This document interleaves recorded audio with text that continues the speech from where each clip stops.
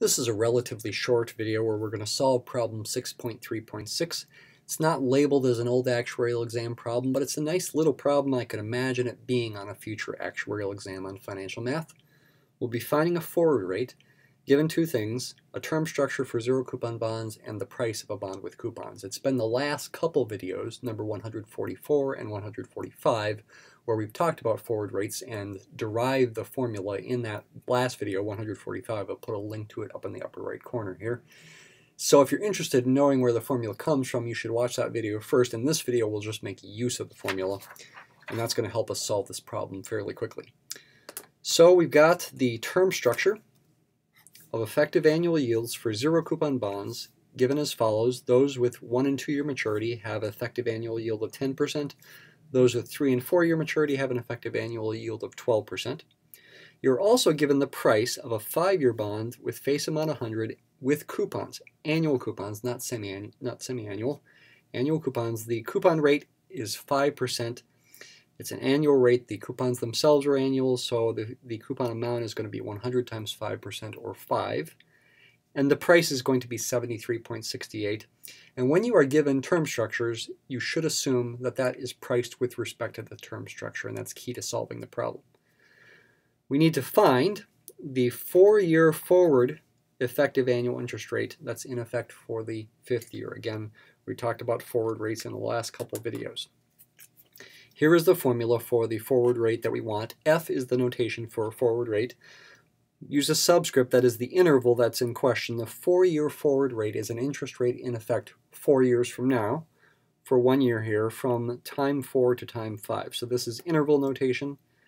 This forward rate is in effect from time 4 to time 5. N is 5 here. The formula that we derived in the last video is this will equal 1 plus R5 to the 5th, where R5 would be the spot rate for a zero coupon year bond with 5-year maturity, divided by 1 plus R4 to the 4th power, where R4 is the spot rate for a zero coupon bond with 4-year maturity, which is given to be 12%, minus 1. There's a formula. R4 again is given. Let's go ahead and write down what we're given. R1 and R2 are 0.1. R3 and R4 are 0.12. I can go ahead and plug in 0.12 right away if I like. And so now you see that all that is left is to find R5 and then use this formula. Okay?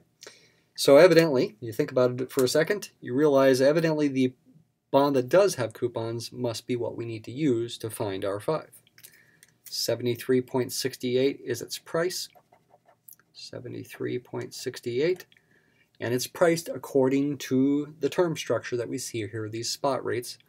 In this case, since it's a 5-year bond, it would be R1, R2, R3, R4, and R5. So evidently that equation of value is going to allow us to solve for R5 and then plug in into the original formula up here. We've got 5 coupons. The first coupon at time 1 needs to get discounted back to time 0 by using the spot rate R1. 1 plus R1 is 1.1. We need to raise it to the negative 1 power to go back to time 0.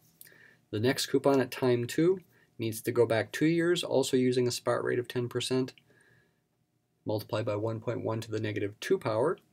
The third coupon uses the spot rate R3, not R1 or R2. It uses 0.12. 1.12 needs to be raised to the negative 3 power. The fourth takes 1.12 because that's the value of R4 to the negative 4 power. And finally, we've got the final coupon of 5 plus the redemption value, which is assumed to be the face amount of 100. 105 needs to go back in time by 5 years, multiply by 1 plus the unknown R5 to the negative 5 power. Okay?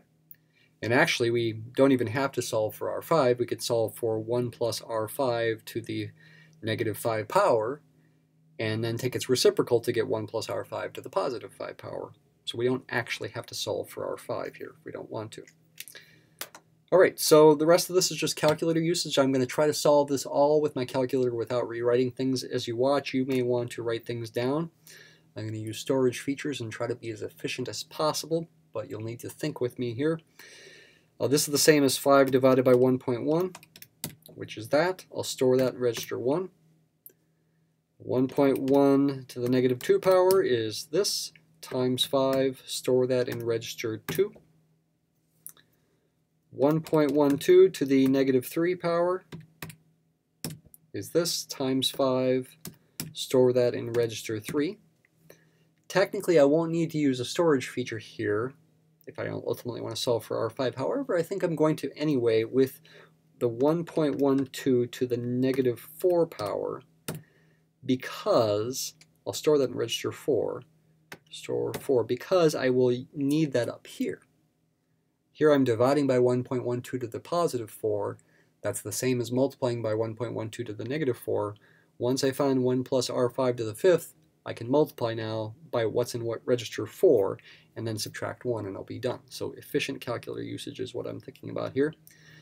So that's stored in, again, in register 4. I do need to not forget to multiply it by 5 here.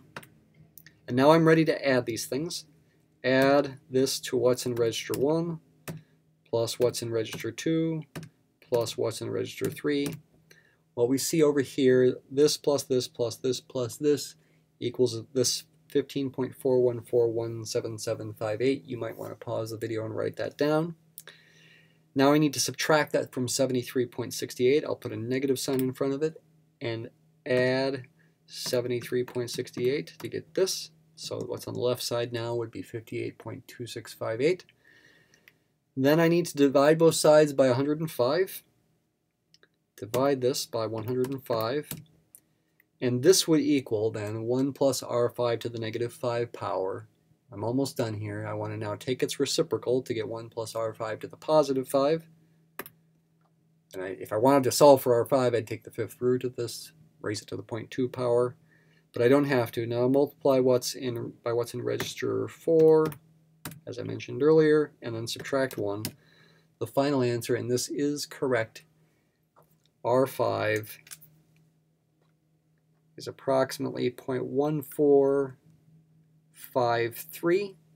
And I will make the remark that in the back of the book for Broverman and in the answer key they write 0.1452. And that's because they solve for R5 and they round it. So the rounding error gets compounded, so to speak.